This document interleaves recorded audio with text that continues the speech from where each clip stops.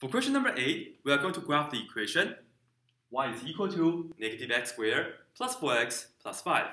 And notice that this is an equation of a parabola. And whenever we are trying to graph an equation for parabolas, what we need first is the vertex. We need to find the vertex first.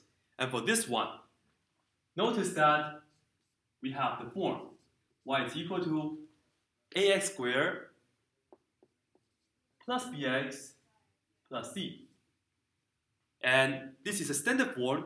We have this standard form, then the vertex is going to be at x equals to the vertex formula, which is negative b over 2a. And that's the first number that we have to calculate. And the strategy is, once we get the vertex, we are going to create a table of points, 5 points, and then we can do our graph. Let's look at this equation and identify the value of a and b. C doesn't really matter because we're not doing the quadratic formula. Anyways, the number in front of the x squared, it's a value for a. And notice that we have a negative x squared. So it's like saying negative 1. So I have a being negative 1. And b, it's a number in front of the x, which is a positive 4 in our situation. So a is negative 1 and b is equal to 4.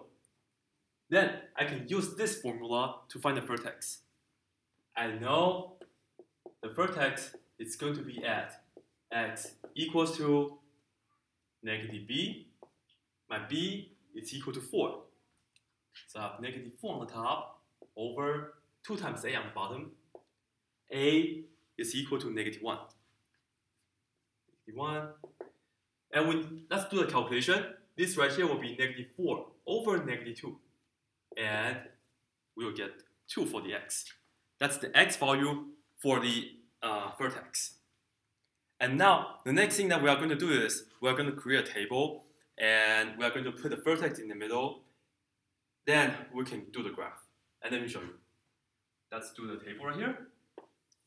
I will put the x value first, and then I'll write down y is equal to that equation, which is negative x squared plus 4x plus 5. And then I will also have a point. So these are points on my third column. And we're going to have, let's do it with 5 points. So let me draw the table like this. And we need to put the x value for the vertex in the middle. So x is equal to 2. I will put that in the middle because that's going to be where the vertex is. That's the center, okay? That's when x is equal to 2. And once we know the x value, we can just plug in the x value into the y equations and we can solve for y. So we know y will be plugging 2 into x, I will get negative, and x is equal to 2. So let me put parentheses, 2 squared plus 4 times the x value is equal to 2, and have plus 5 at the end. And for this one, let's see, we have negative 4 plus 8, which is positive 4, plus 5, so we have 9. So the y value right here, the result, is equal to 9. That means the point that we get is x is equal to 2, and y is equal to 9. And that's the vertex. Vertex is going to be a point. So perhaps I'll show you guys how to graph this. And this is the x-axis. And here are my y-axis. And let me just do the lines. 1, 2, 3, 4, 5. 1, 2, 3, 4, 5. 1, 2, 3, 4, 5. And for the y, I have to go up to 9. 1, 2, 3, 4, 5, 6, 7, 8, 9. Then let's do one more, 10. So the first point that we have is 2, 9. So x is 2, 1, 2, and go up 1, 2, 3, 4, 5, 6, 7, 8, 9. That's my first point, which is my vertex. 1 point is not enough, so let's finish the table. And the way to finish this table is that once we have the vertex being in the middle, we're going to pick its neighbor numbers. So what number is after 2? Well, 3 works, and then also let's use 4. So plugging 3, and then also plugging 4.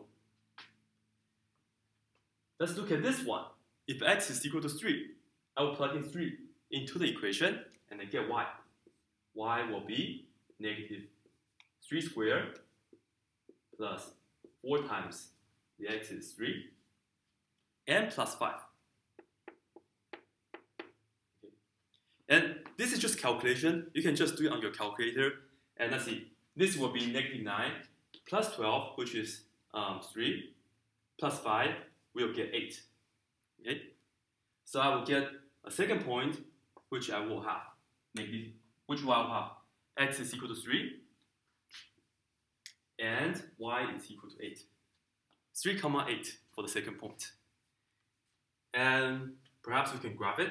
1, 2, 3, and 8 will be right here. So let me just put a dot right here. This is 3, 8 for the second point. And let's do another one when x is equal to 4. Similarly, just plugging 4 into all the x, I will have y equals to negative 4 squared plus 4 times 4 plus 5. And once again, this is just calculations. This is negative 16 plus 16, which is 0, plus 5, which will have 5. So the other point that we have, x is equal to 4, and y is equal to 5. 4, 5, like this. 1, 2, 3, 4, and then go up. 1, 2, 3, 4, 5. So it's somewhere right here. Okay, just somewhere right here. And perhaps on your test, you will be provided with a little graph paper, so you can make your graph much prettier than the ones that I have right here. So this is just one side of the parabola that we have. So we start with the middle number, the vertex, which is equal to 2, right? X is equal to 2. And then we pick 3 and 4. Let's also use the other side, right? Then this is what I mean by the neighbor numbers. If your middle is 2, you can go 3, 4, and you can go up as well, like, which is, well, the number less than 2, which is 1, and then 0, okay? And once we plug in this, let's see, this will be y is equal to plugging 1 into all the x. I have negative 1 squared plus 4 times 1 plus 5. Okay? So let's see, this is negative 1 plus 4, which is positive 3, and plus 5, it's 8. Okay? So you should work out the calculation, and if you do the calculation, you get 8. And for this one, we get x is equal to 1, and y is equal to 8. And notice that this 8 and that 8 are the same. It's not because of coincidence. They will always be the same if you do it like this. If the vertex is in the middle, once you pick its neighbor numbers, okay, then once you get 8, this is guaranteed to be 8. But I highly recommend you guys to do the calculations to double check with your answers, okay? Similarly, I know this is 5 right here.